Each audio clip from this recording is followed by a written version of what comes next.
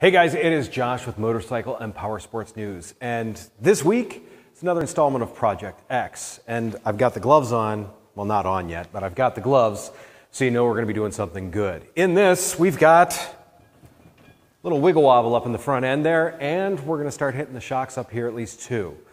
Do we get to the back ones today? Roll the intro, let's find out.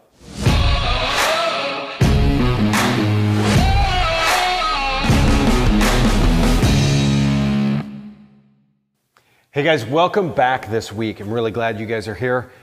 Once again, another Project X installment. And this one is going to be all about steering and suspension on this. Now, as I mentioned kind of in the intro there, this has a little bit of wiggly wobbly in the front end here.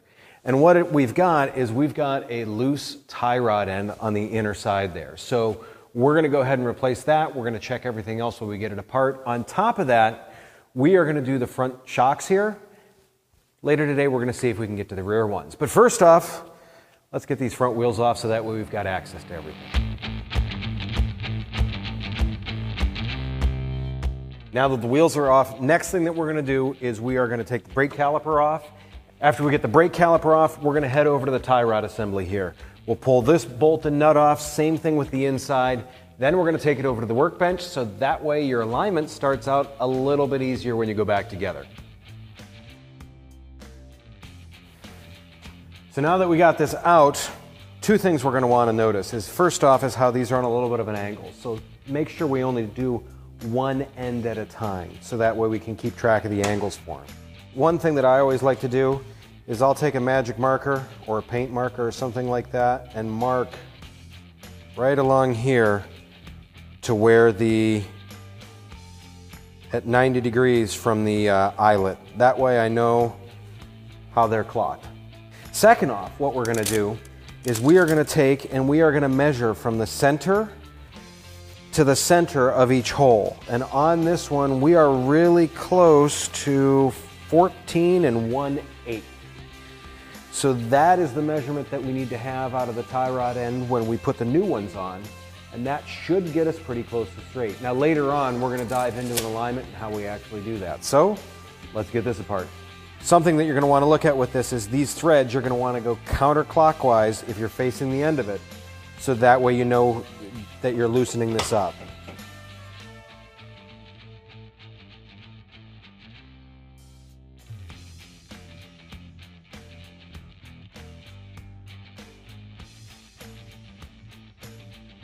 So now if you look, there's my line, and I got to make sure that this points even with my line. So now it's set up so it's pointed perpendicular with the line. So we will make sure it stays here.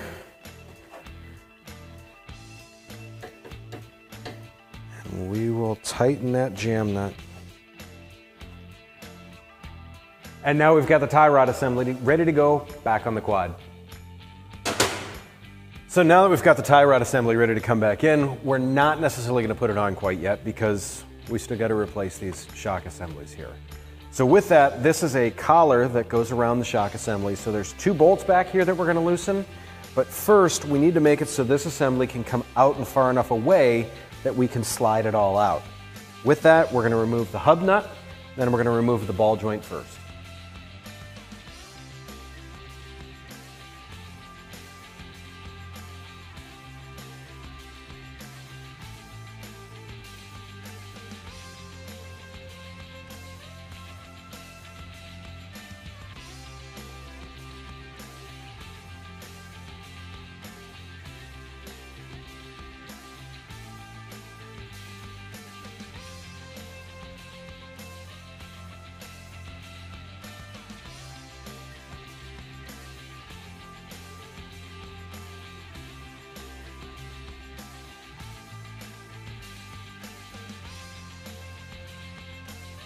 Now that we've got the spindle assembly off, the shock/strut assembly here is what we're going for, this and the spring.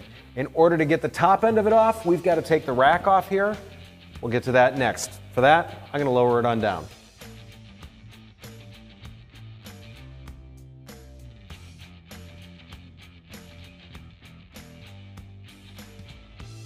So when you take this off, the other thing that you got to be aware of is there's actually 4 small T25 torque screws. There's one here, one underneath here, and one back here. So get 4 on each side and this will lift right out.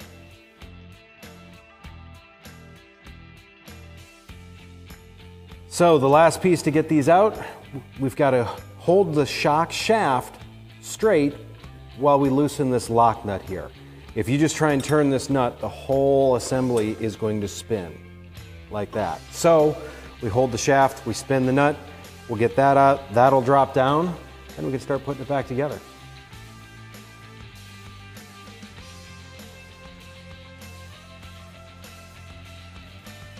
As we get to the exciting parts of putting everything back together, we're going to stick the strut assembly back in with the steering knuckle here. Now in this, there are a few things that we're going to want to look at. First off, they include this washer for the top of it here. This is what allows the strut to move back and forth, obviously, as we go through the suspension travel. So first things first, we're going to stick this back up in here, and then we're going to go ahead and put the assembly that we need for that on top of it. There's actually a cone shape for here, a washer on top of that, another washer, and then the nut.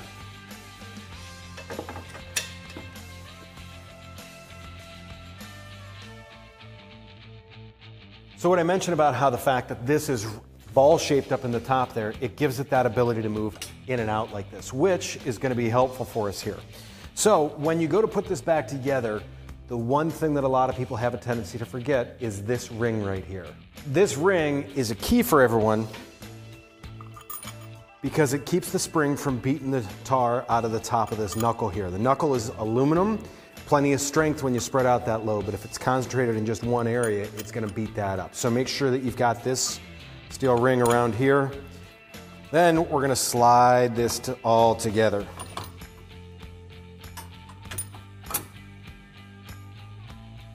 Now, we don't want to necessarily tighten the steering knuckle down quite yet because we need to put some preload in the spring. This will slide up a bit further yet.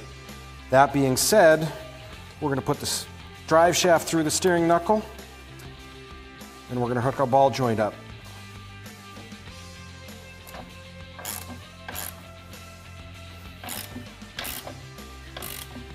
Whenever you put a ball joint or anything like that, whenever you take it apart, always put a new cotter key in. These are super cheap. Just have some in your shop. Make sure you use new ones of these. That way you're not chasing parts down the trail. So as you're putting it all back together, tie rod end's going to go on the spindle next. Make sure the bolt goes down, that way you're not going to run into the wheel or anything like that with it. Next up, hub assembly is going to go back on. This is the hub and rotor assembly. Line the splines up on the shaft. Make sure the shaft is as straight as it can be. Put her on. So something that everyone's tempted to do is put the nut on, put the cap on, and go from there. I always leave the cap off to the side. You put the nut, the washer on, get it tight but not too tight because we don't want to crush this bearing in here. Get it on, get it seated. When we've got the wheel and tire on it and everything set on the ground, then we'll be able to torque it to the 90 foot-pounds like it should be. Next up, I've got the floor jack up here because we're going to put that preload into the suspension. Now, pretty much anywhere under the steering knuckle, ball joint area on the control arm here, we're not putting a huge amount of pressure on it, but we just need just enough up pressure that we can push the steering knuckle up over the strut. And down here at the bottom, there is a spot so you can either see or feel that that strut is all the way bottomed out in this before you go ahead and tighten anything down.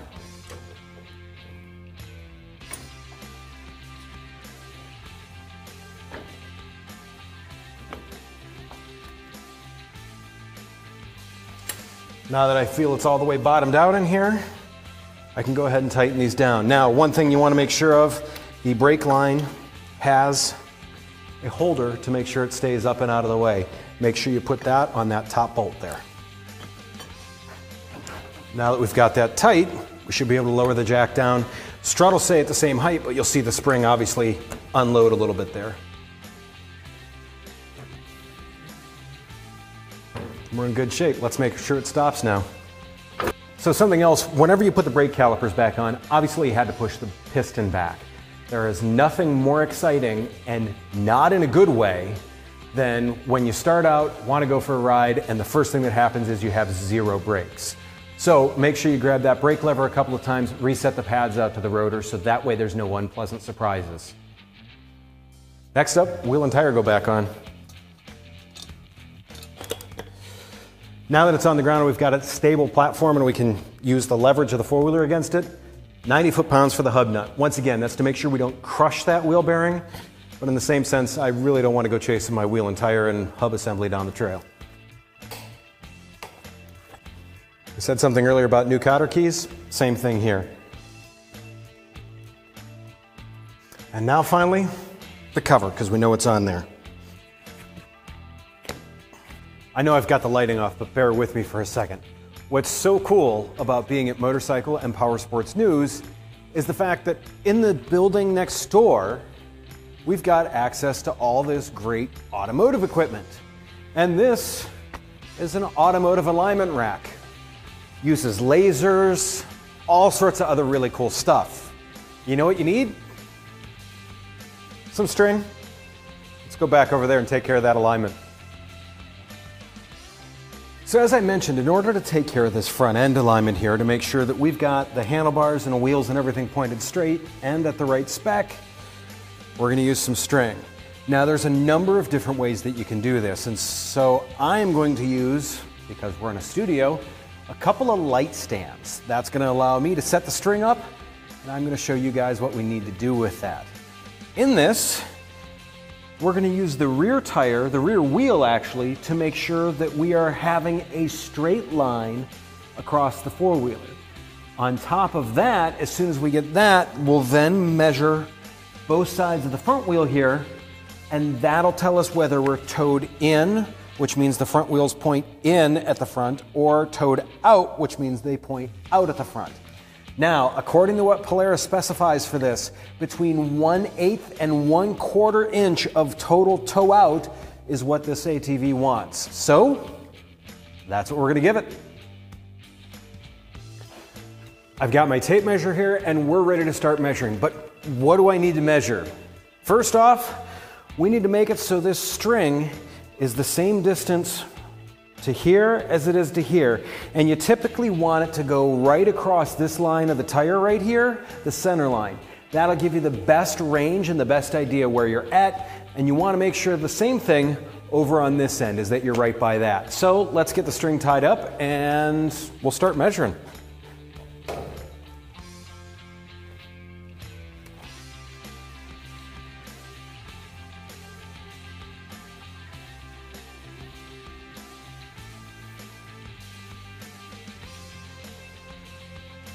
Okay, so here we're at 3 7/16. Here we are at 3 3/8. Calling that a win right off the bat, but I still need it to be just a hair difference. So this side needs to come out just a hair, so that's what we're gonna do here. So 3 3/8 there, or 3 7/8 there, 7/16. Wow, 3 7/16.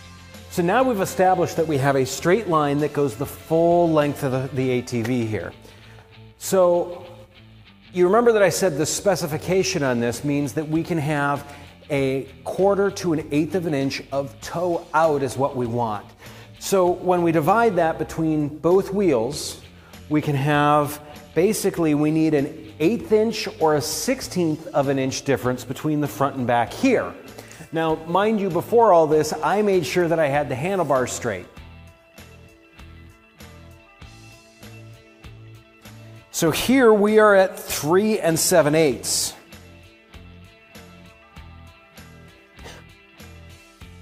And would you look at that, we are at 3 15/16. Calling that a win for this side. I wanted to check the other side. So when you're doing an alignment on Sportsman like this, one thing that I found that's pretty helpful is leaving off luggage rack here. That way, if you're doing it on your garage, you can just come in from this direction and take care of everything and not be trying to lay on your back or squeeze your arms in through the side here. Nonetheless, first thing that we need to do is, if you did need to adjust it, is you need to loosen the jam nut on both the inner tie rod end here and on the outer tie rod end. So when you do that, that allows the tie rod itself, which is the piece of metal in between the two joints, it allows that to spin. Now that's why one is right-hand thread and one is left-hand thread. That makes it so if you turn it one way, it gets longer. If you turn it the other way, it ends up getting shorter. That changes toe in, toe out, goes from there. Now once again, I do this with the string that you had here, so that way you could measure. It doesn't take much to get it in spec, because remember, we're dealing with 1/8 of an inch on either side. Go get your alignment done. So I mentioned before that if we had time, we were going to get to the rear shocks, and we've got time.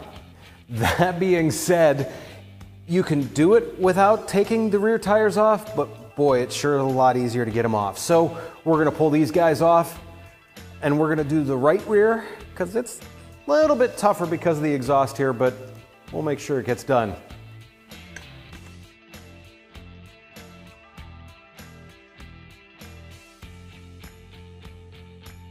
The joys of working on a used quad. There's mud in here. Nonetheless, these rears end up being pretty simple. There's one bolt down here, and there's another bolt up here. Once we get those out, this thing slides right out. New one's gonna go right in there.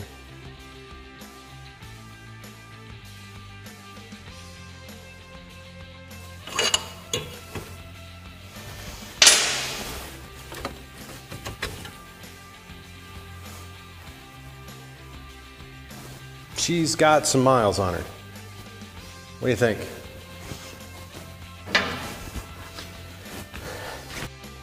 So let's do a quick little comparison here, and I'm actually going to hold these up over here so we've even got a better shot of them. The old ones, the original ones, have an adjuster on them. It's nice, it's a click adjuster basically. You can take it from notch to notch to notch. It affects ride height a little bit, but more or less it's going to affect your preload on this.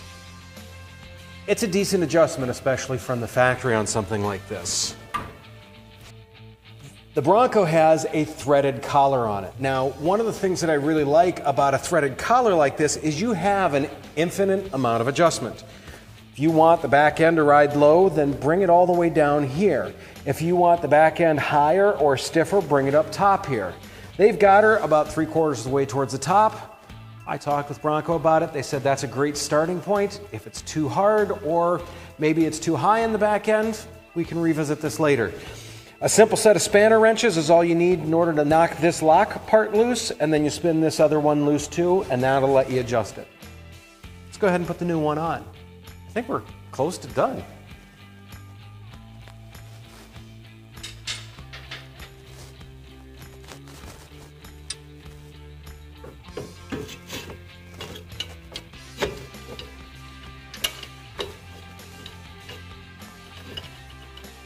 So now that we've got the rear shocks on, that's really it for the suspension back here. Everything else felt tight, there's no bushings loose. One thing that's sometimes a problem area is these rubber bushings. Right now they don't look that bad, something to keep in mind for the future. But let's put this tire on, and then I got the other side to get done yet. So now what we've got left, put this on, bolt her down, and we'll be back out on the trail. Speaking of back out on the trail, next week, we're gonna start tearing the engine apart on this. So make sure you stay tuned for that. Really excited to dive into this. We're gonna go disassembly, diagnostics, the whole 9 yards on it. Make sure you subscribe to this. I'm gonna see you guys out on the trail.